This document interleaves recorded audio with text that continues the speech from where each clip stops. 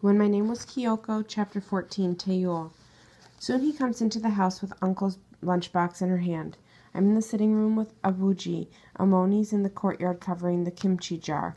We all see her come in. Soon he looks at Abuji. Uncle says he won't be coming home tonight. Her voice is shaky, like she might start crying any second. He'll be away for a while. He doesn't know how long.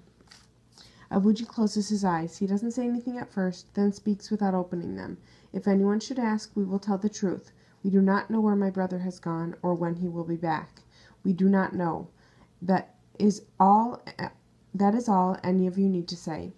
He opens his eyes and looks at us hard. And whatever happens tonight, you are not to leave the house. When he says those last words, he looks right at me. He doesn't seem surprised. Upset, maybe, but not surprised. The same for Amoni.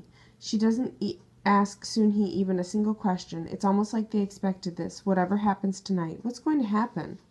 Sunhee looks scared. She catches my eye and slips out the back door. I follow her a few minutes later. She's crouching in the middle of the vegetable garden pulling weeds. The sun is almost gone, but there's still enough light to see. We work for a few minutes side by side. I know she's dying to ask questions, but she waits a little while before saying, "Uncle said you're to tell me what you know." "I don't know everything," I say, "and what I do know I found out only yesterday. I wasn't keeping it a secret from you, honest. I just hadn't found the right time to tell you. It's the truth." She looks doubtful, but nods for me to continue. "Uncle works for the resistance," I tell her, "for the illegal independence movement. He's been working with them for a while now. At night, and when no one's around, he prints a resistance newspaper.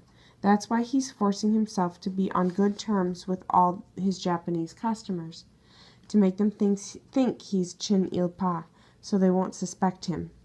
The relief I felt when I learned this yesterday. Uncle isn't chpt. He's only pretending to be. So well that he even fooled me. I should have known better. I should never have doubted him. Soon he is so quiet I wonder if she's heard me.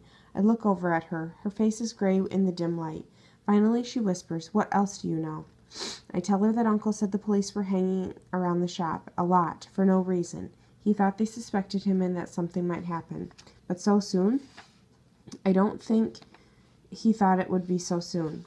My turn to ask questions. "Did he say where he was going?" She shakes her head. "Into hiding, I say, thinking hard. It's a big movement. He must have friends who will help him. But how did he find out? I mean, how did he know he should escape tonight?" Soon he says, "I told him." I look at her, my mouth open. I can't believe it. She told him? How did she know? She speaks again quickly. "I mean, not because I knew. I didn't know anything. But Tomo came to see me tonight. He told me." I whistled between my teeth. "Tomo! I never would have guessed." "Oppa, do our parents know about all this?" I hesitate. She pushes out her lips. "Uncle said you could tell me everything." "All right," I say. "Our parents know that Uncle works for the resistance, but that's all. Uncle doesn't want them to know anything more about that, and I think that suits Abuji just fine. He prefers it that way." I can feel my throat tightening a little, but I keep talking. "Abuji also told Uncle to leave me out of it, but Uncle told me anyways because he said it was important for me to know." Soon he gasped. I know what she's thinking. Uncle's going against Abuji's wishes? I don't mean to be disrespectful to Abuji. My words come out slowly. But it's like he's blind to what's happening here. He goes to work, he comes home, and buries himself in his books. He doesn't care about what the Japanese are doing to us. As long as he can study his books, that's all that matters to him. Now she looks almost ill, hearing me talk about Abuji like that. She whispers, "Oppa, surely Abuji's only trying to protect Uncle. That's his job, to keep us all safe." I stand, taking a few steps away from her, and clench and unclench my fists. It's so hard to say what's in my head. I turn back toward her. "What Uncle and others like him are doing, it's more important than anything. We aren't Japanese, we're Korean. But we'll never be allowed to truly be Korean unless we have our independence. Uncle said these things to me only yesterday. And yet, as soon as he'd said them, I felt as if I'd known them all along, all my life." Soon he shakes her head and frowns. "More important than family?" she asks.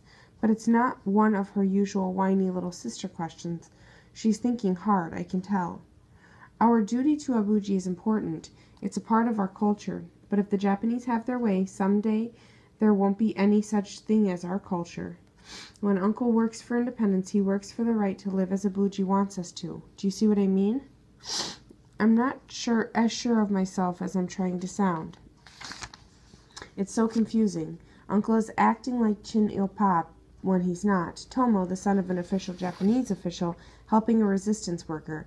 Uncle disobeying Abuji in order to be able to obey him one day. If I can't fully understand, how can she? I walk back toward her, reach out my hand so I can pull her to her feet. We'd better go in now, I say, Sunhee. We shouldn't talk about this anymore unless it's truly necessary. And don't trust anyone, not even Tomo. He helped us this once, but it can't be that easy for him, and who knows if he'll be sorry he did it. She looks stunned. She hadn't thought about that. Poor kid. We go back inside, sit down, pretend to study. After only a few moments, the megaphones blare. A neighborhood accounting at night. They're almost always in the daytime. It's about Uncle, I know it. They've raided his shop, and now they're searching for him. Abuji looks at us. His face is calm but serious as well. He's telling us to be calm too. Sunhee leaves quickly to fetch Mrs. An.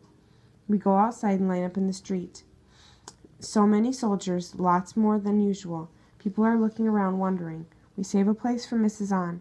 It's taking Sunhee a while to bring her out. Amoni turns to me. You had better go see, she starts to say, but just then Sunhee and Mrs. An hurry up to us. I look at Sunhee as she slips into line next to me. I couldn't find her at first, she whispers. She didn't answer the door, and finally I found her in the garden. Sure enough, on the other side of me, Mrs. An is fussing about dirt on her hands, using the corner of her apron to wipe them. We number off. Then the block leader starts talking, the usual spiel about His Majesty's Imperial Forces. I'm dreading what he'll say next about Uncle. He'll probably call him a traitor. I wish he'd get it over with. Metal, the block leader says. By order of the Emperor, the army is commanding all household objects made of metal. It is needed for supply, so His Majesty's Imperial Forces can continue to spread his divine message to all people. Return to your homes and collect your metal. You may keep a few things, basic cooking tools, and a shovel and axe, scissors and needles. Everything else you must bring to the front gate. Next to me, Sunhee makes a choking noise, turns toward me and grabs my arm. She looks so pale I'm afraid she might faint. They want metal? What about Uncle? Is he dangerous? Or has he gone into hiding for no reason? No time to think about it now. Abuji sends me to the work area to gather up all the metal things there. Amoni goes into her bedroom to fetch the jewelry. Outside, the soldiers are shouting up and down the streets, yelling for us to bring all the metal things in bags. Amoni comes out into the courtyard. She doesn't own much jewelry, but she needs both hands to carry it. Some silver bracelets and rings, a gold hair ornament, a necklace, and a brooch. The last two were a wedding gift from Abuji's parents, a silver dragon on the necklace and another one on the brooch. Sunhee seems almost frozen. She hasn't moved since we all came inside, but now she looks at Amoni. Not the dragon, she whispers. Her lips are white. I remember when she was little, she always used to beg Amoni to let her wear the brooch. It was her favorite because the dragon has a little pearl ball in its claw. Bring me the bag, Taeyul, Amoni says, calm like Abuji. I've already put a bunch of metal stuff in an old rice sack. She drops the jewelry in a piece at a time. Clink, clink, but not the brooch. All of us are watching her. She turns away a little, raises the hem of her skirt, and drops the brooch right into her underwear. Then she smooths her skirt down again. Abuji makes a sound, sucking in air. He looks at Amoni for a long moment. She holds her head high. Finally he nods. Take the bag to the gate, Taeyul, he says. So I do. A military truck drives slowly down the street. Soldiers are taking bags and throwing them into the truck. Crash, clink, clang.